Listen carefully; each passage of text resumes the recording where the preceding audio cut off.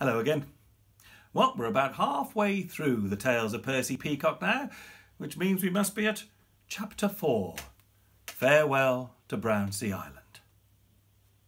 The date is Friday, August the 8th, 2003. This is an important date. Firstly, it's Percy's second birthday. 2 years. Who would have thought it? And secondly, well, let's see. Percy had been in a few scrapes over the last year. He'd got bigger and bigger and was as tall as both Mummy and Daddy Peacock, which was, well, unusual. He was extremely handsome and colourful, and by now was something of a local character. His search for adventure had got him into trouble on more than one occasion. There was the time when, despite knowing that peacocks can only fly a very short distance, he felt very strong and decided to try and fly to the mainland. If you remember the first time he went, he hid on the ferry to get there. "Right, Percy," he said to himself, "you can do this. It's just a question of mindset. Think positively." He decided that his best tactic was to run to the end of the jetty at full speed, launch himself into the air and flap his wings at enormous speed. How could it fail? To be fair, the first two parts of the plan went really well.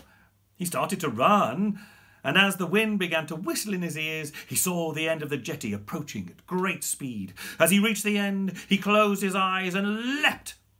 As he threw back his wings to start flapping, he hit the water with an enormous splash and immediately took a huge mouthful of seawater and started choking. Luckily, his rather amusing run down the jetty had been watched by several somewhat surprised onlookers, and after a fairly short time, Percy was hauled from the water, coughing, spluttering and feeling pretty silly. You can probably imagine what Mummy Peacock had to say when she found out. Then there was a time when he thought that climbing a tree might be good fun. All I can say is, it wasn't. Then there was the time when he thought that pretending to be a matador with a local bull by using one of his wings as the cape might be a good game. In his defence, the bruises went away after about a month. Then there was a time when, well, I think you get the idea. By now. So, on August the 8th, 2003, Percy's second birthday, he came to a decision.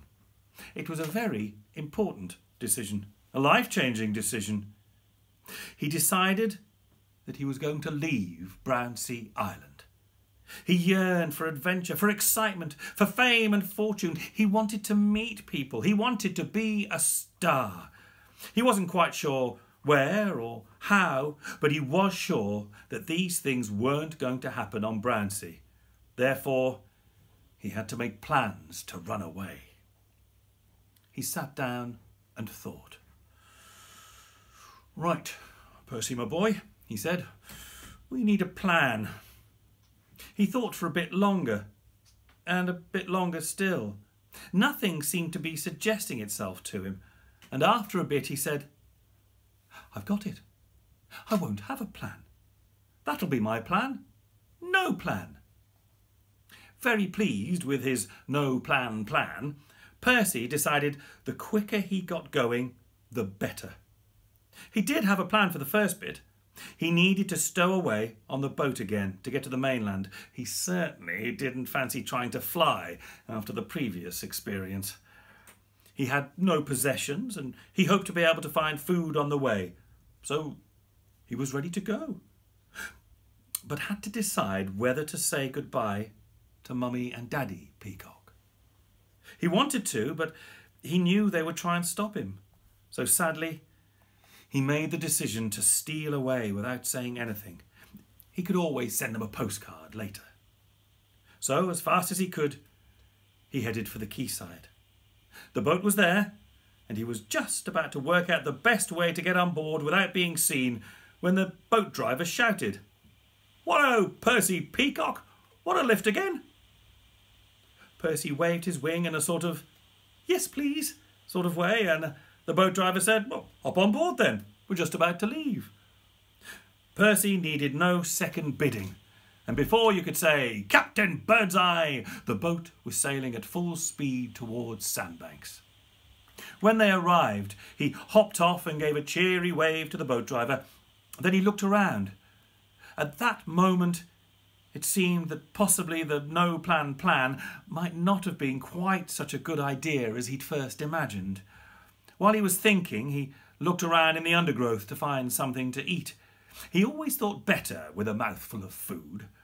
To his great joy, someone had thrown away a slice of melon, and Percy tucked into it, particularly the seeds, with great gusto. That cheered him up immensely. He began to think that this was quite a nice place, and perhaps he would have a little rest before deciding what to do. He strolled down the road, giving a wide berth to the place where the man had shouted "shoo" at him on his last visit, and after walking for a bit, he saw a car parked up ahead, with a man at the wheel fast asleep. It had an open back end, and the man was in the covered bit at the front. There were some empty sacks in the back, which looked like they might be very comfortable. Percy hopped upon the back wheel and then jumped into the back. He settled down on the sacking in warm sun and was quickly fast asleep. When he awoke, he couldn't quite remember where he was, or work out what was happening. It appeared to be very windy, and he appeared to be going very fast. For a minute he thought he might be dreaming. He cautiously lifted his head and looked out. Now he remembered. He was in the back of an open van. Actually, it was a Land Rover, but Percy didn't know that. When he had dropped off, the driver had been asleep, but now he was very much awake and driving for all he was worth. Percy, of course, had no idea where they were going, but luckily the driver seemed to. Percy began to consider his position. He didn't have any clear idea of where he wanted to go, so anywhere was good at this point in time. The sacks seemed very comfortable. The chap driving didn't know he was there, or if he did, he didn't care. Time to go with the flow, Percy said to himself. Stay put. They'd been driving for quite a long time when the driver's phone rang. He could only hear one side of the conversation, but it was very interesting. He heard the man say, "Hi. Good, thank you. Yes, making good time. I should be in Worcester in about 40 minutes. Yeah, see you later. Bye." After a bit of thought, Percy said to himself, "Worcester? Well, I've never heard of that. Sounds like fun, though. Well, looks like you're going to Worcester, Percy, my lad. Well, bring it on."